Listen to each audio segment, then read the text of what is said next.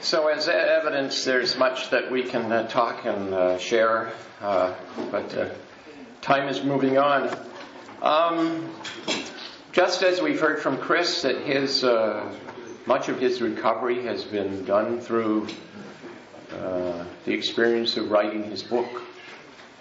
My relationship with Stephane Grenier goes back some 13 years when we worked together in LFCA, Land Force Central Area Headquarters. And so I've known him since then. I knew at that time, at these very early days after his return from Rwanda, his experience, that he was hurting, and hurting real bad. And I've watched him go through his path and walk that path to recovery. And just as Chris Linford is continuing to serve, having served, and will continue to serve and make the sacrifice after out of uniform, so too has Stephane Grenier. He too has sacrificed much on behalf of Canadians, as has his family. And he has continued and continues now to this day. And looking at the application of and everything he's learned in his recovery process and how he can migrate that to talking to industry, and corporations, and other government organizations in the private sector, to police, to fire services, emergency services, everybody that's faced with this issue of PTSD. Field Marshal Slim said that everyone only has, I'm paraphrasing, only has so much gas in their tank. And that tank runs out. And that's when you hit the wall. And so it's an issue that we're all faced with. So we're going to look at, and I've asked Stephane to share what he's doing now in his continuing service to Canada and to Canadians. That is very much a part of his long life recovery. So it gives me great pleasure to introduce my great friend, Stephane Grenier. Thanks, Chris. I'm not used to standing behind a lectern. Is this what you call it, a lectern? Something like that. It's not a podium, it's Pulpit. a pulpit. Okay. Yeah. All right. But I'm told I have to stand here. I feel trapped. So, listen, I haven't focused, contrary to the introduction, I haven't focused on PTSD in 3 years now. My focus has been elsewhere. But I'm going to make it up as I go today, okay? No, I'm going to present to you how I think this path is leading into the future now, and how we can transform the way society deals with this problem one workplace at a time. Because my belief is that we spend the majority of our, well, that's not my belief, it's a fact. We spend the vast majority of our time at work. Wouldn't it make sense if the workplaces that we work in were to be the transformative tool that society uses in the place to actually change the way we as a society deal with these issues? A few things I'd like to pick up on before, and then I'll shrivel this up, throw it in the corner, and get to the PowerPoint. We'll be speed dating on PowerPoint today. You're probably very intelligent people. I'm going to fast track through some stuff, but Chris tells me it's available online afterwards, so if you need to read stuff. I have some sources down at the bottom left that you won't be able to read here today, but you can pick it up on the website later. But a couple of things I'd like to pick on. And, you know, I had never met Chris, never heard him speak. But I have to say, at one point when he read the letter from his daughter, I had water coming out of my eyes. That happens to me every once in a while. I think there's a term for that. It's called crying. I discovered that when I came back from Rwanda. Before Rwanda, I had never had water coming out of my eyes. And after Rwanda, I had water coming out of my eyes all the time, wondering what was wrong with me. What was my major dysfunction? But impact on family, absolutely. I wrote a letter to Romeo Dallaire not too long ago. He and I stay in touch quite a bit.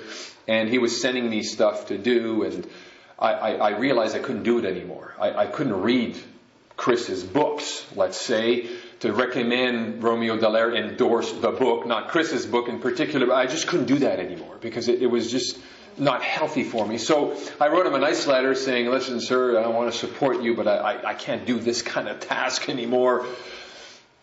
And in my letter to him, I told him, I said, my family has finally made the final turn. My wife and I split up. It's not a bad split up.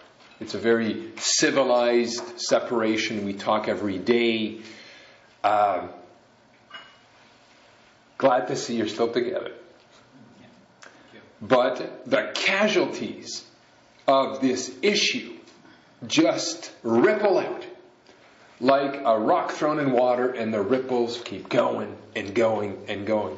And so there's a lot of dialogue between my wife and I, but we just know that the damage is so deep that we need to take a break. So I don't know what the future holds, but I just wanted to acknowledge the very important work you're doing, Chris, at acknowledging the impact on families. The second thing I would like to talk about, and it's very connected to what Chris spoke at last, suicide, and which is probably where the most damage with my spouse was done, is when she walked in as I was about to commit suicide. And the impact that had on her, that keeled her over. It's not, I never became a wife beater. I never became an alcoholic. I'm not perfect by any stretch of the imagination. But it's when she walked in on me that day that completely broke her. She had been, like your spouse and us, dealing with this issue for 19 years now. At the time, I won't tell you when she walked in on me, because that will give away when it happened. And I don't want you to know that right now. But that really keeled her over. From a health perspective, terrible to walk in on that. And so the impact, 17, 15, 20 years later, keep being felt. And I just want to share something with you from a suicidality point of view. As Chris said to you earlier, we all have our opinions about suicide. And before I became who I am now, I heard opinions about people who commit suicide, and the polarity of the opinions are that they're either cowards because they leave people behind, or they're very brave. You have to be brave to kill yourself. Or you're a coward. And really, there's a bunch of opinions in between, but those are the kind of polar opposites of each other. And I got to tell you, when I was committing suicide, I didn't feel either. I didn't feel like a coward. I didn't feel brave. I felt relief. That's how I felt. I felt a tremendous sense of relief that finally, this is it. And it's very interesting because the suicide note was written on my BlackBerry, not that BlackBerry, but an older one. The email was going out to the police, so the police would come and deal with me before Julie found me. Everything was done. The rope was there. Everything was set up. The plan was in action. And as I was just about to, get up, press send, and then hang myself, my wife walks in on me. Total surprise. But I just wanted to share with you that if there's work that needs to be done in this country, it is around suicidality. Because I tell you, those fridge magnets and those suicide trainings that we give to people and that we receive, we know statistically, scientifically, the empirical evidence is out. All the suicide intervention training in the world has not, to this date, reduced suicidality in this country or America or around the world. And we keep thinking, and of course we need to keep doing this because what's the next best thing? So we have to keep doing what we know we can do now, which is provide suicide intervention training. And I'm not against suicide intervention training. What I'm saying is that it is not reducing suicidality and suicide rates. That's a fact. It's not Stephane saying this. Fridge magnets don't work, folks. When you're suicidal, you don't go to the fridge magnet. I've been suicidal, and I've had suicidality, suicide thoughts, and all of this stuff. But when you're suicidal and you're about to kill yourself, you do not have that presence of mind of saying, wait a minute, I think I was given a fridge magnet by the corporation a few months ago, and I'll go call the 1-800 line. That is not an option, right? So what we've done is okay. It's not good enough. We need to push. We need to turn the corner on this one, and we cannot kid ourselves in thinking that by issuing once a year, corporate magnets to people on suicide lines and hotlines is cutting it. I'm not saying we should stop doing that, but we can do much better. And I have a few ideas. 2 more messages before I go on to my speed dating PowerPoint presentation to bore you to death. When Chris said, we don't train soldiers to come back home, I agree with that fully. In 2002, as I was starting a program at National Defense that I'm not going to talk to you about, that's another presentation, I had a moment, 2001, 2002, where I wrote our now CMP, at the time it was ADMHR Mill, it was another term, but it's the same position, Lieutenant General Christian Couture. And I said to him, sir, I have another idea. And this guy was really great because he was one of those leaders who can understand very broad concepts that are very innovative, outside the box, and has the leadership instinct of sorting out the wheat from the chaff and saying, I'm empowering that project and I'm not empowering this project. So this email basically said to him, I have another idea and I would like your support. And my idea was very simple. My idea was, I think we're doing a disservice to our troops by plucking them from their deployment location and throwing them back home. And I had made the case with him at the time that if we can spend $32 million, training a brigade group or a battle group to go overseas on a deployment like Afghanistan or anywhere else in the world, that we could certainly spend a few more dollars than a plane ticket to send people back home. And thus was born third location decompression. Now, at the time, I remember being told by clinicians, no offense, but clinicians, doctors, Mark Zamorsky, the researchers, but Stephane, there's no evidence to show that third location decompression is going to impact in a positive way and mitigate the impact of PTSD. And my lay approach answer as an uneducated person was, well, show me the evidence that shows that it's not going to help. Now, get out of our way. Watch me now. We're doing this thing. And so third location decompression, of course, if it's not explained to families, will be seen as just an extension of the deployment. Where, darn, my family member, my spouse, my husband, my wife is not coming home. Now they're going to party in Cyprus for 4 days. I get that. But the value of not just being plucked from a theater of operation and thrown at home is huge, and we now have the empirical evidence that it does help. Mark Zamorsky has studied this, has published, and we now know that it functions well. The military at that time decided to be innovative, decided to walk outside the beaten path of research and say, we're not going to use our people as guinea pigs, but we're going to do something different.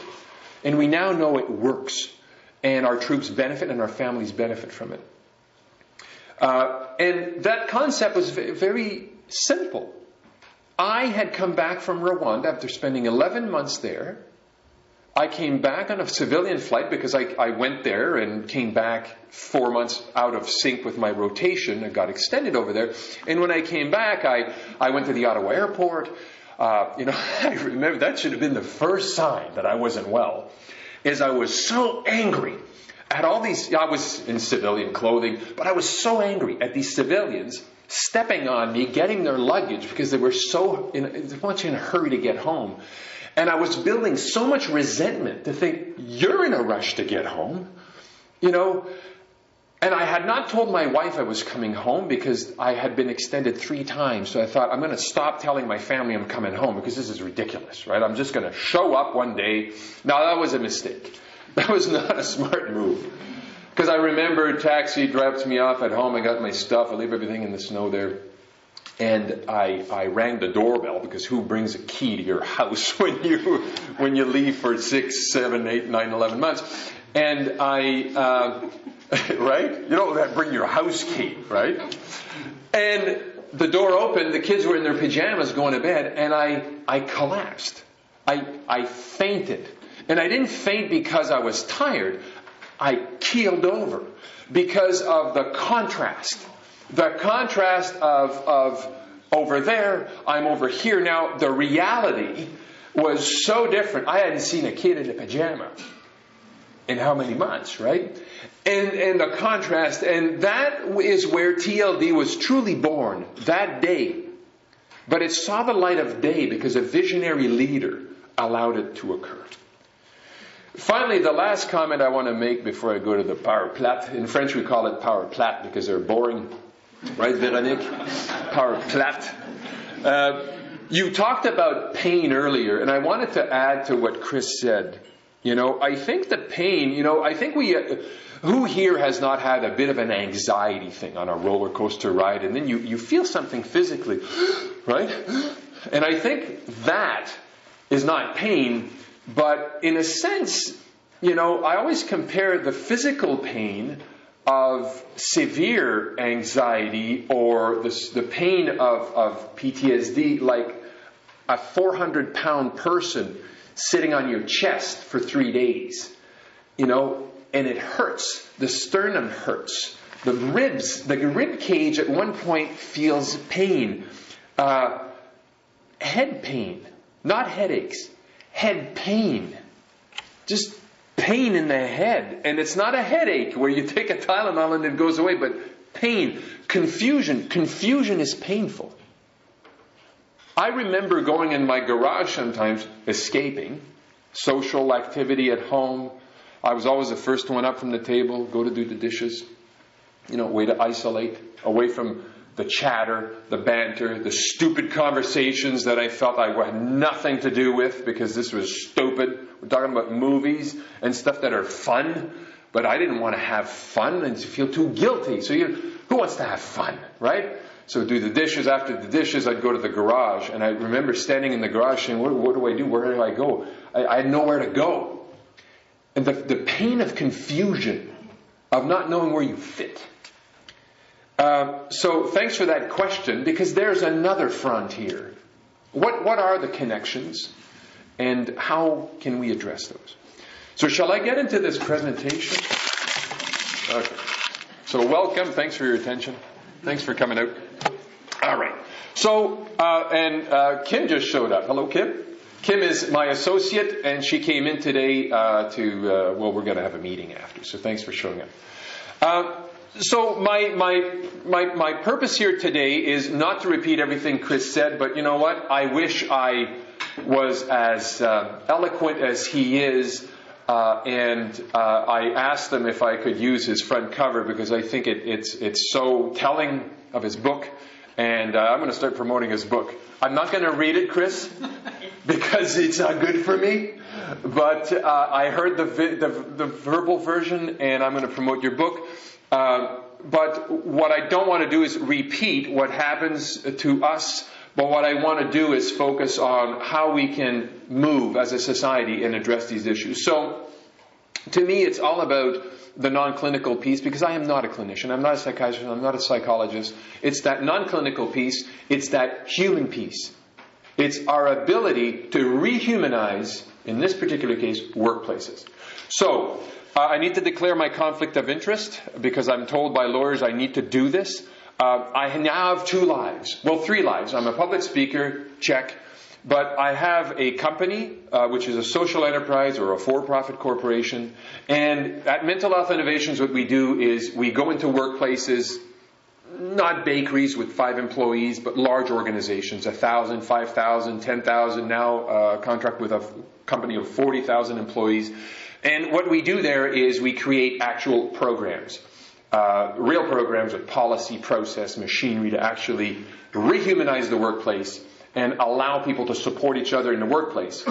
And that's what I'm going to talk to you about. I'm also going to talk to you rapidly about the nonprofit colleagues and I co-founded a few years ago to enable growth in a capacity that we are severely lacking here in Canada, which is called peer support. And Kim is the executive director of that organization. So I volunteer my role as the chair of the board there, but I try to make a living with mental health innovations. So let me start by telling you a little story.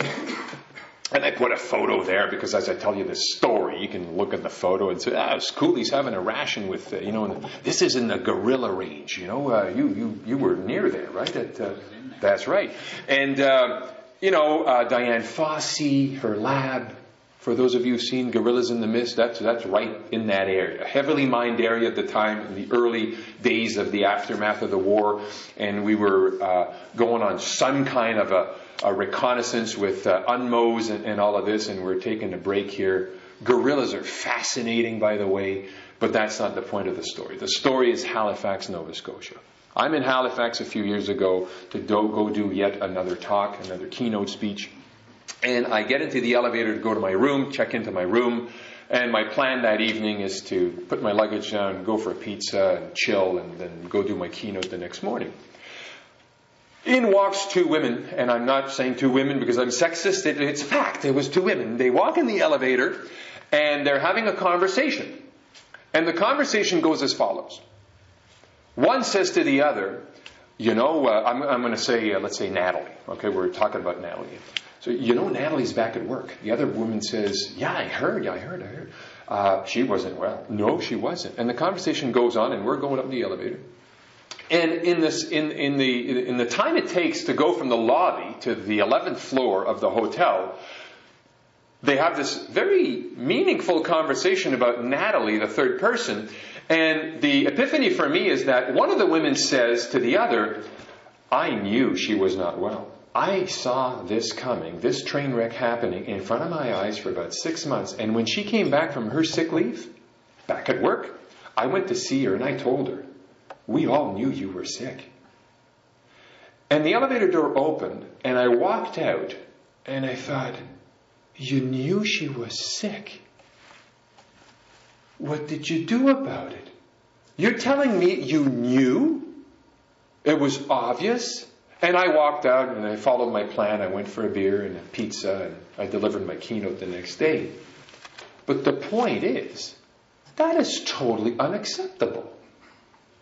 If you know that today, in front of you, I trip in this wire and I sprain my ankle, and none of you all sit there staring at me, wondering how I'm going to get up, and I struggle back up, and I'm clearly in pain, and nobody offers me a chair or some ice, or are you okay? Chris doesn't stand up to say, let's take a 5-minute break.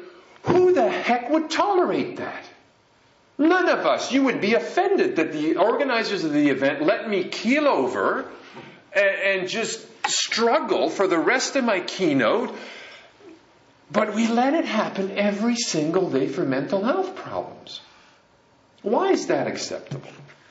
And I'll tell you why later.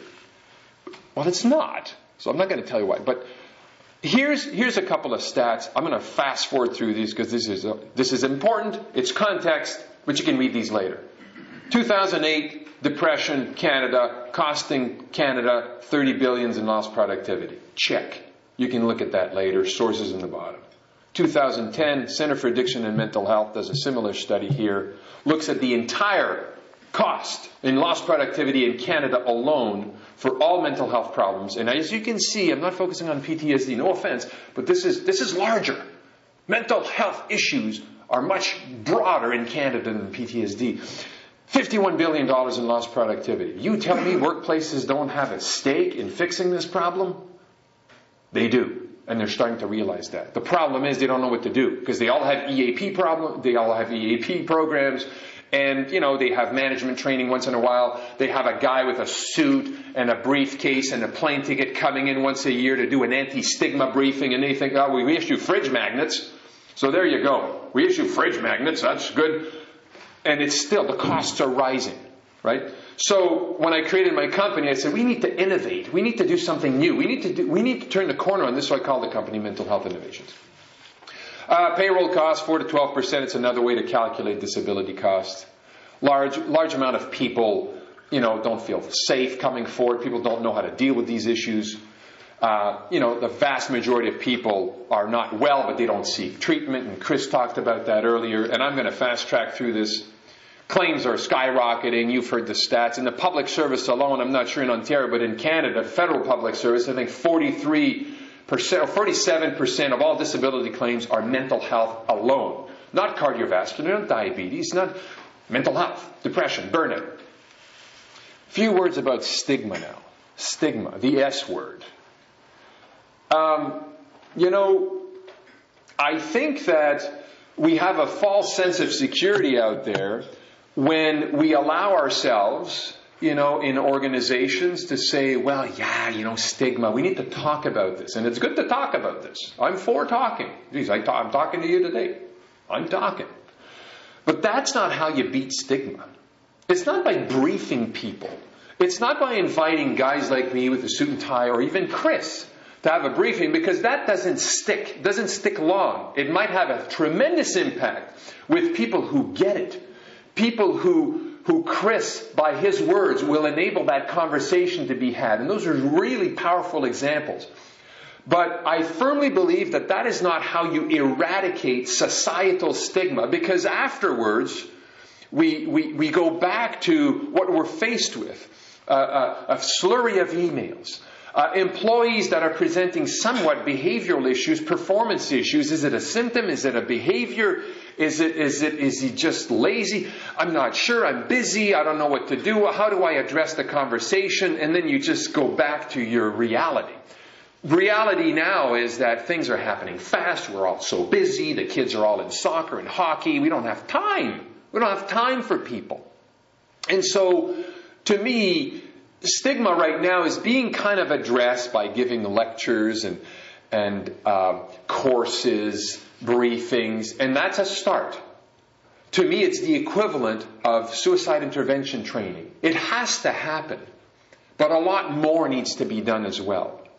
I attended, you remember the Stephen Covey thing that you had organized at LFCA? So Chief of Staff, LFCA, that was a good idea. I learned a few things there. The reality is, though, you attend a Stephen Covey time management seminar, and you're fired up after, aren't you? You're fired up, and you think, Jesus, I'm going to manage my time differently now. Within a week, I think you've lost 80% of your thrust and your desire to really make true transformational change in the way you manage your time. Why? Because reality hits. And so with stigma, I think that a Stephen Covey briefing is good. It will get you on the track. But unless you sustain that kind of philosophy and that, right? I'm not saying you failed as Chief of Staff. He was my boss at LFC. I'm picking on him. But I'm giving that as an example that, it's not a bad thing. But if we really have a problem with time management, a Stephen Covey seminar just might not cut it. You might need a little more traction there. And so, same for stigma. So a few words about stigma. The reality, this is a good friend of mine. This is in Rwanda, by the way. This is Rick Noseworthy. He has, this is a photo, by the way, that appeared in the Washington Post after Rick had a terrible day. Now, I used this picture with his permission.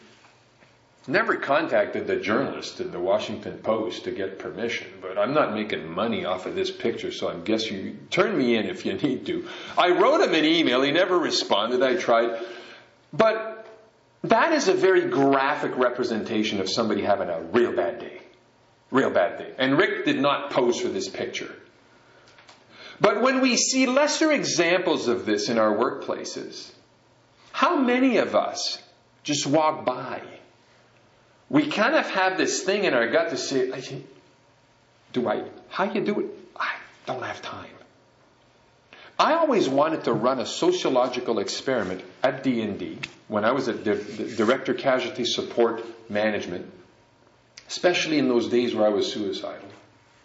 Not after I tried to hang myself and Julie walked in on me, but I remember one evening, I call it chewing on the end of a shotgun for a while, And I always wanted to run this sociological experiment, but never mustered the courage of challenging the normal conversation we have in our workplace, which is, you come into your workplace, you push on the button there to get the elevator, you're going up to your office, somebody you know, an acquaintance comes over and says, "Oh, hi Stephane, how you doing?"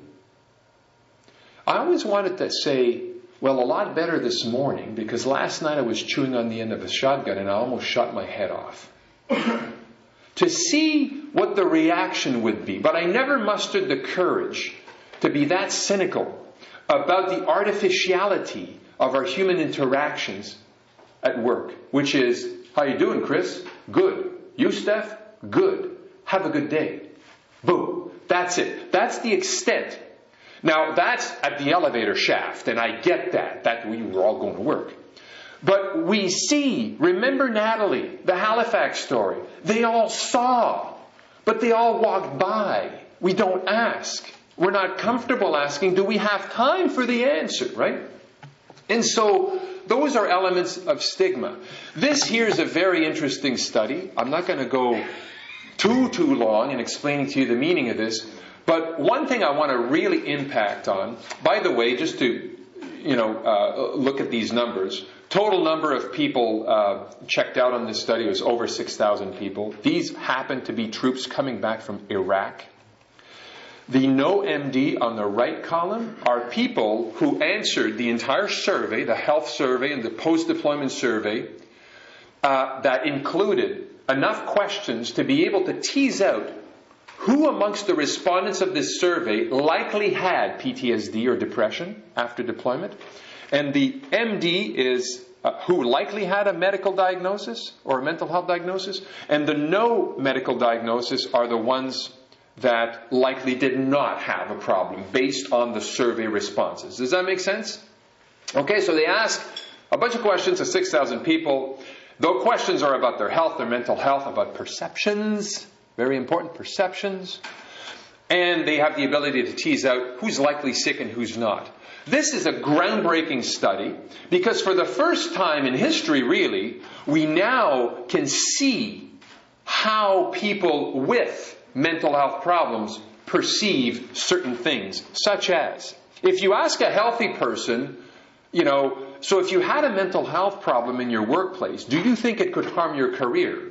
Well, the ones who did not have a medical diagnosis, 24% of them said, yeah, I think it could harm my career. Now look at in the ones who have a likely medical diagnosis. The perceptions are significantly different, leading me to introduce the concept of self-stigma. There is stigma that, one can be imposed. There is the look. There's the body language. There's, fucking Chris. Yeah, Chris. Yeah, whatever. There's the look. You don't have to say anything to be stigmatizing. Body language. I always say that people, like Chris and I perhaps, and statistically there's 1 out of 5 of you in the room who have this issue. Statistically, we're really good bullshit detectors. You don't have to tell me anything. I can read you like a book, and I know exactly what you think, and on top of it, I might imagine what you think.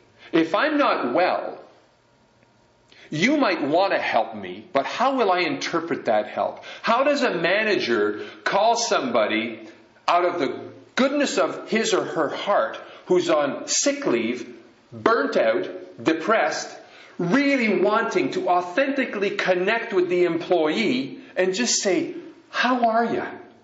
I was just wondering, how are you doing? How do you do that without leading the person to perceive that they're being bullied or forced back at work early or spied upon or wondering, what are you calling me to, turn off my benefits? Do you want me to come back to work early? The point is that sometimes in our workplaces, in our systems, in society, we mean well, but the way we perceive that help being handed out is critical. And unless large organizations and society understands that, we will continue to miss a very important point, which is I'm going to get to later. This is a sales pitch, by the way. You'll all be buying some of this later. I go on. So what happens? Well, I think that stigma, the lack of knowledge, leads us to believe that, some people say the biggest barrier to mental health care is stigma. Well, according to some study, it ain't stigma. It's actually the lack of ability of someone to recognize that they need help. If I break a leg, my leg is broken, my brain will tell me, your leg is broken, go see the doctor. Go get your leg fixed. What if my brain is not functioning well? The very part of my human anatomy that can tell me, go get help, is the piece that needs help and the piece that's arguably broken. Very difficult. So according to some studies, the 80% of people who don't get help not because they're ashamed. They could be ashamed as well. But the most important reason, they don't even know they need help. And so stigma takes many, many forms. There's the outward stigma. There's a lack of knowledge. There's self-stigma, the perception issue. So this is a lot larger than, I think people with mental health are lazy. Yes, that's stigma, but it's a lot larger than that. And of course that leads to guys like Chris and I, where you just suck it up, you don't get treatment. I flushed so many of your pills, and I say your pills because you pay your tax dollars paid for my medication. And I would go back home, and I'm not taking these, And so I stayed ill. I stayed sick because I was trying to go into treatment, but I wasn't being treatment compliant because, one, I'm just a lay person. I have no idea what happened in that session with my doctor. Next thing I know, I'm walking out the pharmacy with a brown bag with a bunch of pills. What the heck? I'm not taking these. And I wasn't sleeping. And I wasn't going to take pills because of everything Chris said and all of that. And so you stay sick. And the longer you stay sick, the more treatment resistant you become, which increases our tax dollar costs. Not only for the military, but for the healthcare system as a whole. Because that's what happens in the military, but that's what happens society-wide. And I know you know this, but I got to make the point. This is not a military issue. It is, but mental health problems is an epidemic in this country, and we need to turn the corner. So, a couple of things about me very briefly. Joined in 83, released last year, 29 years in the military. I quit. I quit early. I couldn't keep going. I became, very allergic to the institution. It was like a rash. I just couldn't anymore. So I left. Not bitter, not twisted, but there's a very deliberate reason why I have not focused on military issues in the last 3 years. Because I'm moving on. I'm moving on, and I think you're doing the same thing. And I am not bitter. And Chris invited me here today, and I'm happy to come here today. But I want to talk to you about the encounters with support. Number 1, right after Rwanda, and encounter number 2, down here. And what my encounters were serendipitous encounters with something I knew nothing about, which is my whole point for having accepted to come here today, to pitch you a new innovative concept. What I bumped into between 94 and 96, when I was flushing those pills down the toilet, was a colleague, another captain at the time, Mike Arsenault. Mike Arsenault and I had done our airborne course together in Edmonton years before, in the mid-80s. And Mike had been to Sarajevo in the first Van-Du rotation into Bosnia. Then a few years later, I come back from Rwanda. He and I are working together. And he's the first individual to say, "Hey, Steph, are you okay?" Now, instinctively, Mike's not a doctor. He's a Van-Du. He's a francophone Van-Du. But he's the first human being, even ahead of my wife, to say, "Steph, you okay, buddy?" In French, of course, right? And then he and I had a bit of a dialogue, an awkward dialogue, but we were good friends, so it was not as awkward as it could have been if it would have been the chief of staff at that time, right? But we had a dialogue, and then rapidly he said, "Well, Jesus, Steph, you're not sleeping, man. It's obvious. You got sleep in your eyes. You're crabby all the time. You piss off the major every day. I mean, at one point he's going to pull you aside to write you up. I mean, this is ridiculous. You can't be insubordinate this way. I got your back." He said, "By the way, when I came back from Sarajevo, I was a mess. And so I hadn't slept, and I saw this doctor, and he gave me some pills, and I'm sleeping now. He gave me the courage to actually go to NDMC, right? I won't get into the whole story, but I got the pills. But then I went home and I flushed the pills down the toilet. A few weeks later, Mike says, "Did you go see the doc?" I said, yeah, I did, Mike. And he said, "Well, are the pills, are you getting sleep now? Did you get some sleeping pills? You need to sleep." And I said, yeah, Mike, but pills. And the dialogue that we had there was very critical in my recovery, because Mike basically told me, in very unkind words, by the way, words that I will not repeat here. The polite version is, "What the hell's wrong with you? You're not sleeping. You have access to health care. It's free. You got sleeping pills. You're not taking them. Are you stupid?" And I will skip everything else in between, because francophones are very animated when they talk. And they curse a lot. And I started taking my meds. What happened there? Encounter number two is with that man right over here. Years later, I show up working for Chris Corrigan. I'm a complete mess. I don't know if you ever noticed, but sometimes I didn't come in very early. The reason for, I don't think I ever told Chris, but the reason for this is I was taking the subway from Etobicoke to Yonge and Finch, and I would snap out of it in the middle of Yonge Street when I was supposed to be in the subway, because, a bit like Chris, I had been kind of stared at a little too much by a big black person or something like that, and I left Rwanda on not so good terms. I had death threats from the Rwandan Patriotic Army because I was a spokesperson there, and the UN, refused to send me home because we were making a point, so I was kind of a pawn in this whole political game. At the end of the day, though, Chris pulled me aside, and basically the message he said to me that day was, I forget the exact words, but the message I received was, "Stephane, you're with your armored background and your purse file, I can see that you're a pretty solid officer. But the person that's here right now doesn't seem to be the same guy that is articulated in your file, in your records. You probably had a rough time in Rwanda. I care. I would really like it if you got help. And I don't want to know. I don't want to have details. This is your life. But I want you to know I care." He gave me permission to look after myself. Did I need permission? No. I did not need permission from Chris Corrigan to go see a doctor. We know that, right? But culturally, the vice president or the chief of staff, whatever you call Chris, in the civilian equivalent, the culture of my organization had said, "Look after yourself, my friend. Take all the time you need. Your job is safe. All I care is that you get healthy again. And I want the guy I read in the purse file to show up here at work one day. Take as long as you want." That freedom, the no pressure, the caring, the humanized approach was encounter number two.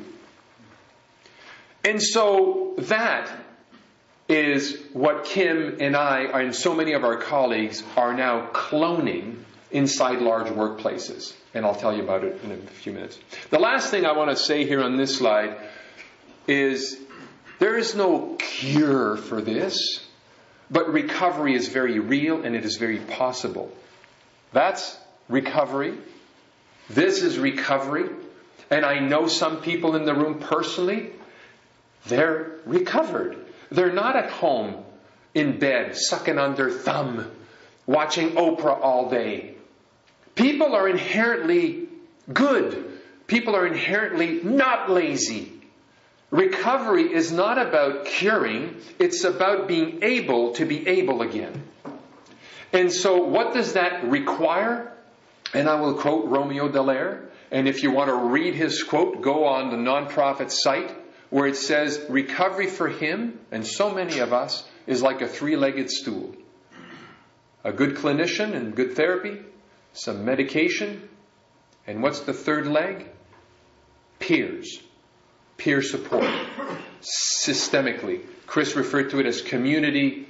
Community is cool if you bump into it serendipitously. What we do now in our organizations is we actually enable organizations to not allow serendipitous connections bumping into peer support, but actually making it formal programs, service delivery of support. So, a few things I'd like to share with you as well to just maybe get you to think of these issues in a slightly different way, through a different lens perhaps. Because my big shtick for the last 14 years now has been, if you're a clinician, and Chris is perhaps a good example of somebody who was very close to that clinical world, and despite his proximity to the clinical world, you can see that his recovery was still a challenge. And so what about, and I'm not saying I have a worse case, but what about people who aren't connected to the clinical world? What about people who, when they get diagnosed, they have no reference point whatsoever for diagnostic language? What is the impact? I'm going back to soldiering now. What is the impact on a soldier when they get diagnosed with the illness or the disease called post-traumatic stress disorder? Ever think about the meaning of disorder in a military environment now? It's ironic to me that the term PTSD was invented, coined, written about in the DSM, right? Back in 1983, I believe. The DSM is the Bible for psychiatrists. The term was born out of that experience of tens of thousands of Vietnam veterans coming back from Vietnam being messed up. And some smart aleck decided to call that problem a disorder for a military population. How dysfunctional is that? How thoughtless is that? If I had $1 for every soldier I met who just couldn't muster the understanding of what was wrong with them based on the word disorder, my mortgage would be paid. I coined the term stress injury for a couple of reasons. One, it was not to impact the medical literature. That was not a medical term. It was a term for the military culture. And the purpose of that was to create a bridge in people's minds that, it's not a disease. I know that's the reference point. That's what we commonly understand. But it's not a disease. It's not a disorder. You're having a rough patch. Now, clinically it might be a disorder. Go see your, right? Fine, I don't want to impact that. But culturally, I wanted us in the military to have another non-clinical reference point for this problem. And now in civilian workplaces, I'm very lazy. I didn't want to change the slide too much, so I call it occupational stress injury.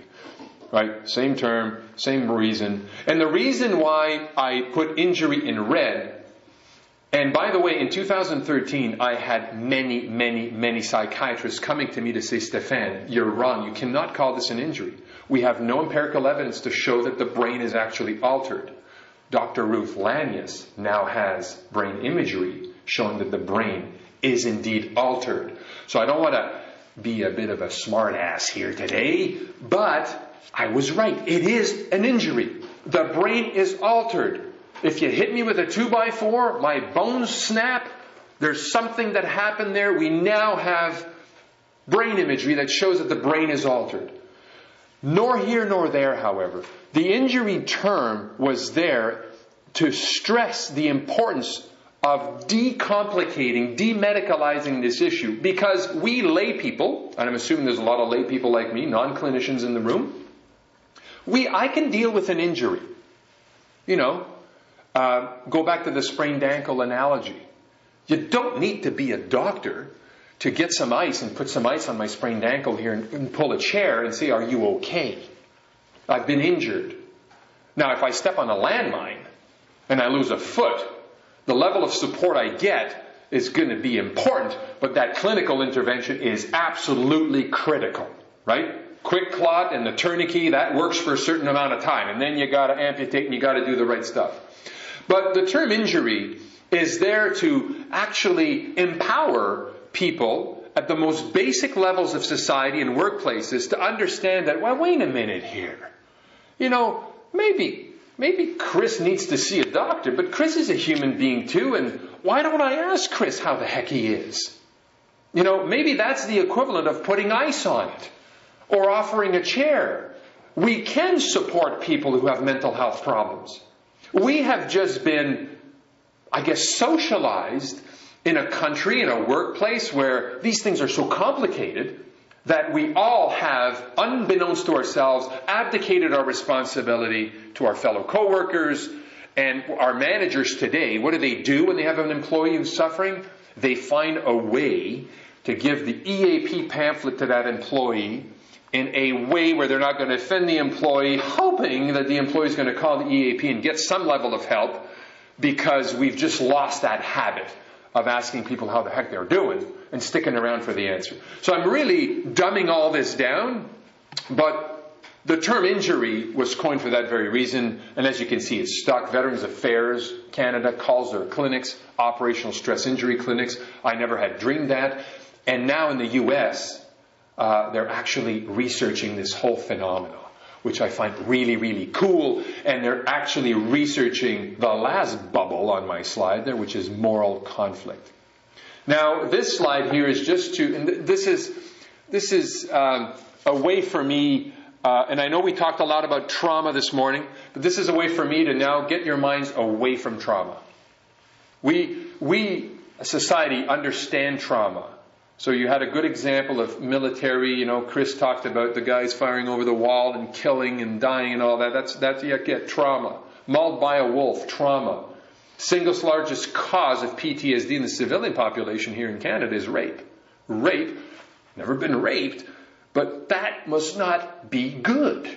That is traumatizing. That is the single most important cause in Canada of trauma and PTSD today. Mauled by a car accident. We get trauma. Let's move away from trauma now. Fatigue. These are the causes of stress injuries from a lay perspective, not a clinical perspective, although clinicians and researchers are researching this today in the States, not in Canada. We're kind of loosey-goosey when it comes to this in Canada. Fatigue. Fatigue, cumulative wear and tear on people. Do more work. Here's a BlackBerry, and it can work 24/7 now, right? There's no real flipping point. There's no tipping point for fatigue, isn't there? People keel over, become burnt out, rarely due to a very specific event, incident, like a trauma, like a rape, like a car accident, like being mauled by a wolf. Trauma is, to some extent, understandable and easy to deal with to some degree, because there's a police report, there's an incident, there's a date, there's a time, there's a... like Chris and I have these videos sometimes playing in my head about this particular incident. And as difficult as it is, you can wrap your mind around that. But somebody in the civilian workplace who simply keels over at one point, burnt out, severely depressed, and having a hard time getting up in the morning, what's their excuse? They didn't see anybody die. Did they get raped? No. But we now know that the cumulative wear and tear on people does accumulate to actually keeling people over, despite any presence of any trauma. Grief. Third cause. Rapidly, this is speed dating today. Grief, I'll ask you to open your minds and understand or look at grief from a slightly different perspective than death. We understand grieving death. But I'm just going to ask you to look at grief from a larger perspective, which is a sense of loss. The best example of a civilian workplace around sense of loss, when I gave a presentation to the Canadian Auto Workers Union a few years back, the women's advocates for that particular union, this lady says, if I understand you correctly, Stephane, what you're talking about here might have happened to me. And her example was such a great example. She says, I was the executive assistant in a law firm, working in a small team, on the 16th floor versus the 57th floor of that law firm or whatnot. And she said, we had such a good team. Our boss, the lawyer, was the greatest man we had ever worked for. He was human. He was approachable. He was always available. He was so empowering. He wasn't a micromanager. It's just like that perfect manager, that perfect boss.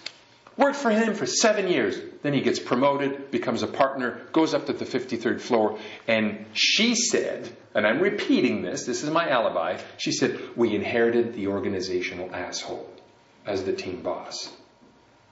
So after I recovered from my shock about such a lovely, distinguished lady saying the word asshole, I said, that's exactly it. That's grief. That's grief in a non-death scenario. Now, I'm not saying that, and she didn't say that moment led me to depression and a diagnosis and 15 years of recovery. No. These are ingredients that sometimes combined, sometimes in isolation, will cause somebody to keel over, right? Finally, moral conflict. Moral conflict in a very graphic way is being in Rwanda during the war, seeing women with babies on their backs, killing other women with baby on their back, and the rules of engagement, chapter 6, can't do anything about it, and have to kind of decide, well, I'm too far, even if I run there, there's something else happening over there, I just got to ignore this. That's a very graphic way. The more academic way to explain this is perhaps when what you're asked to do or what you're asked not to do conflicts with your own sense of right and wrong, with your own moral beliefs, and that happens daily in our workplaces here in Canada. Not in a graphic, traumatizing way perhaps, but daily. And so it is not a single moment, a single thing that your boss asks you to do on a Tuesday. Again, that keels people over. But think about this. Think about this. Think about the perfect storm now. And maybe take trauma out of that equation. A lot of moral conflict, a bit of grief, some fatigue, accumulates 15 years later, you keel over, there's no reason why, and people wonder, well, what the hell's wrong with Kim or Natalie? We all saw it coming. She wasn't behaving the same. Who asked her how she was doing, right? Very difficult for civilian workplaces to actually grasp these concepts. And that's what I think we're on the trail of helping them address. I only present evidence that proves I'm right. This is a very precipitating study. Evidence that demonstrates that I'm wrong in my theories and what I do for a living now, I completely ignore. This study I love. A psychiatrist, good friend of mine, put this slide together for me after repeatedly sending me this literature that I read and could not comprehend. And I said, Don, you're going to have to make this easy. Draw me a picture. He drew this slide, and I've been using this for 14 years. Well, since 2000. Basically, this is really challenging some of our beliefs. Maybe not your beliefs. I normally speak to the converted. If you're here today, it's because you care enough to be here and you probably don't need to learn any of this stuff. Instinctively, you probably have the fabric that makes you somebody who can make a difference like Chris did for me. That's why you're here. I rarely talk to the people who are really part of the problem. But those who are part of the problem, if you look at my example, well, I come back from Rwanda, I'm not doing well, it's kind of obvious. And this will explain what people probably were thinking at the time in trying to answer, why is Grenier so messed up after Rwanda? We saw the stuff on TV, it wasn't pretty, but is everybody sick? Why Chris? So, this study looked at risk factors. It looked at why when some people, if we got all exposed to the same situation, why would some people develop this problem and others not?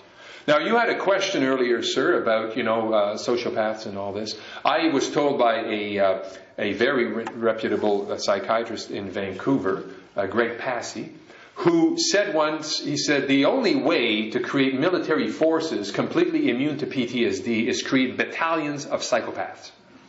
You create a battalion of 800 soldiers who are psychopaths, you have completely immunized that battalion to post-traumatic stress disorder. The risk factors are complex, they're multifactorial, but here are some of the highlights from that literature. So the question is, why did Grenier become so sick after Rwanda, or Chris?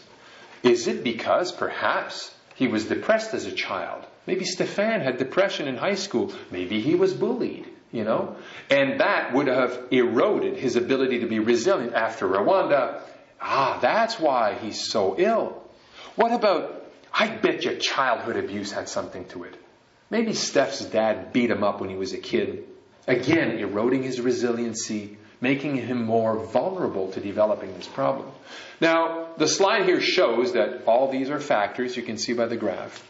But what Chris Bruin established in this very important piece of literature is that the most important piece that makes people at risk is not what happened to them before, not even the trauma severity itself. They're all factors. Look at it as a stew. A stew is a bunch of ingredients that come in to make a dish.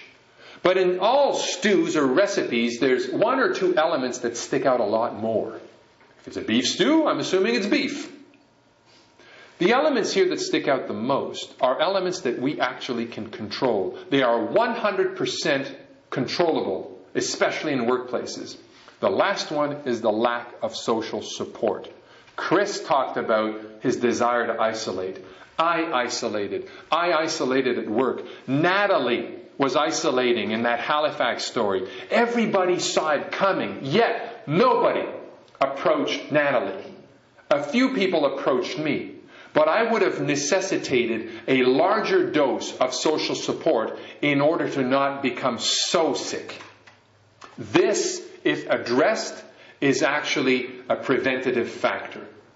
So very simply put, folks, my theory for the last 13, 14 years or such has been, before this study was even, that's what was missing for me.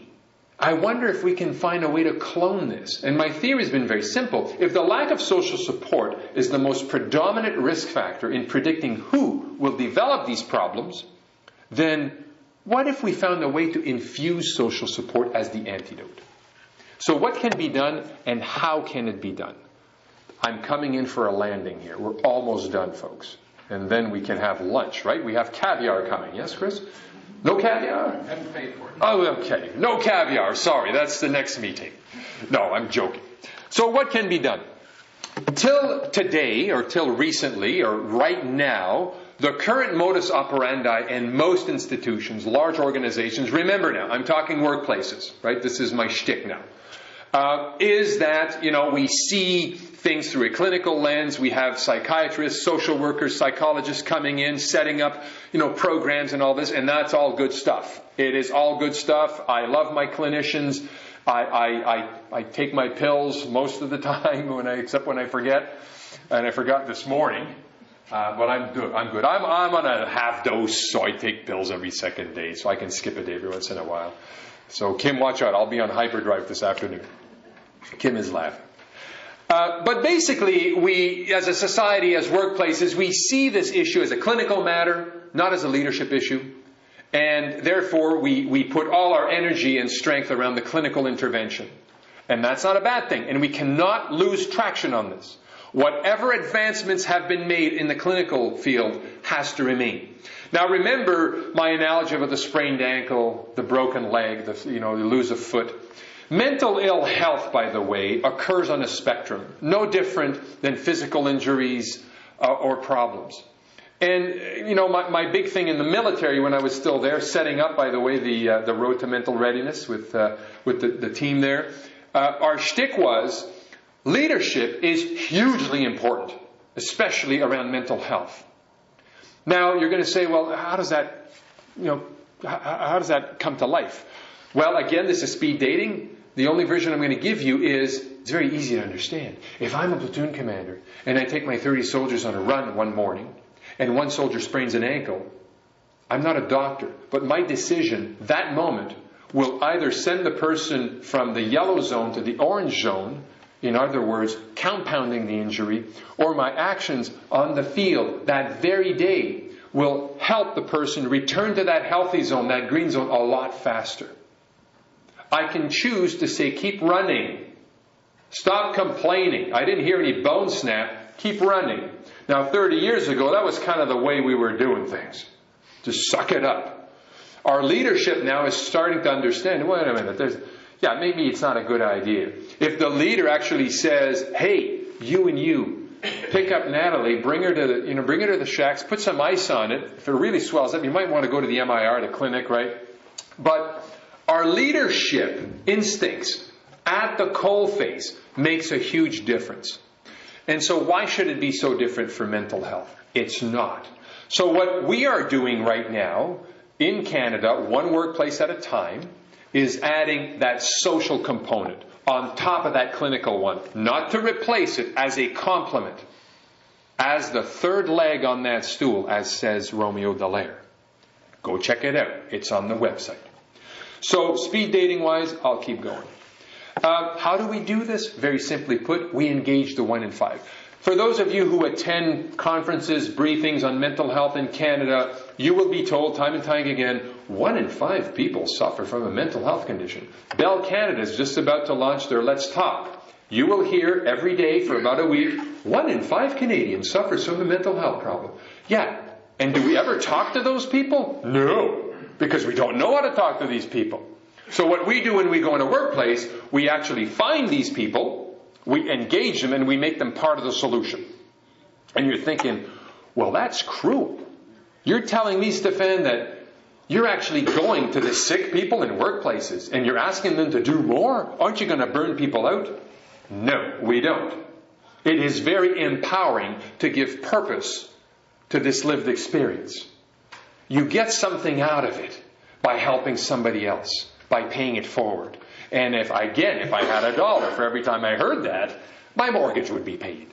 And so we address the most prominent factor, which is lack of social support, by creating peer support programs in workplaces, allowing now the workplace to do on a macro scale what Chris happened to do to me, which is the institution is giving me permission and they actually care. When Kim and I, launch a program, we decided that this is a long process. We create the program, we write the policies. This is not just, hey, Chris, you look like a nice guy. Why don't you start helping people in the workplace? And by the way, do it between midnight and 6 because we don't really have a program. No, these are formal programs with policy, process, machinery.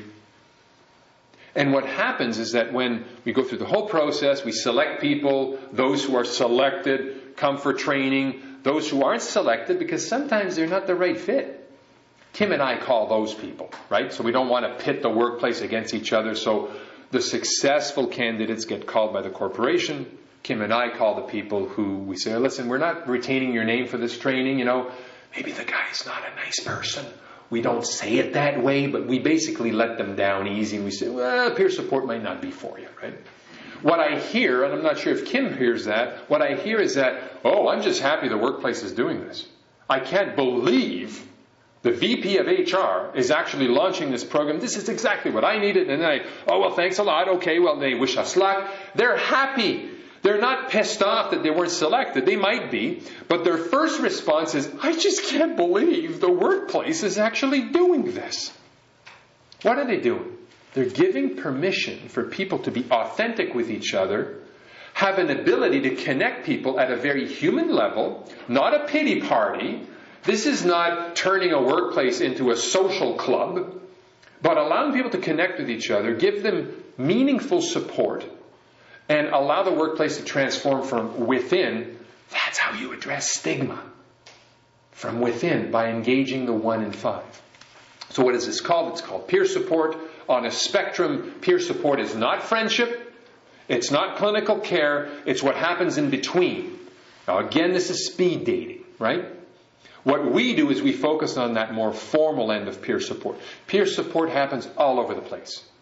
It happens, if it's not friendship and it's not clinical care and it's a meaningful conversation between two human beings, you can call that peer support, especially if it's mental health. However, what we focus on is the formal end of the spectrum, because workplaces, I don't think, can just say, hey, Bob, Natalie, you seem like nice people. Why don't you go help people randomly? That's not a program. So what we focus in is making sure that the company, the organization, has a strategic solution to the lack of social support, and that's through programming. So, to re-emphasize the conflict of interest, I do have 2 lives. One is with Peer Support Accreditation Certification Canada, who have developed what is, to me, a worldwide piece of blueprint. These are the standards of practice for peer support. Now, in a lot of countries, Australia, New Zealand, England, Canada, there's peer support training. That's addressing the knowledge piece, training. Most organizations will have a code of conduct. Experience and competencies, to me, have been the weakest link. The competencies of peer support are not, to my knowledge, something that existed pre-PSAC Canada. If they do, send it to me. I'll look at it for sure. We had never seen competencies. We'd never seen the behavioral indicators of how you evaluate competencies around peer support. So when we implement the program, we use the PSAC Canada Standards of Practice. At the tail end, number 4, we also refer our clients to the evaluation platform set up for the sole purpose of program evaluation of peer support. Not general surveys around mental health and the efficacy of what their workplace is doing loosey-goosey, specific evaluation of peer support programs. And in between, this is where Mental Health Innovation does its work, where we provide everything from policy, process, and communication, selection, and training. So that's the roadmap to implementation. These are some of the deliverables. This is the platform, the PSAC Canada platform, blah, blah, blah, blah, blah, blah. My sales pitch is done. But the point is, folks, we can do a lot more than talk about mental health. Although I'm always happy to talk about it, I now have the luxury of working with workplaces who truly have visionary leaders who are... On behalf of the RCMI, this is Eric Morse saying thank you for joining us by podcast. We look forward to having you with us for future events, whether via internet or, we hope, in person. Either way, thanks for being with us, and goodbye for now.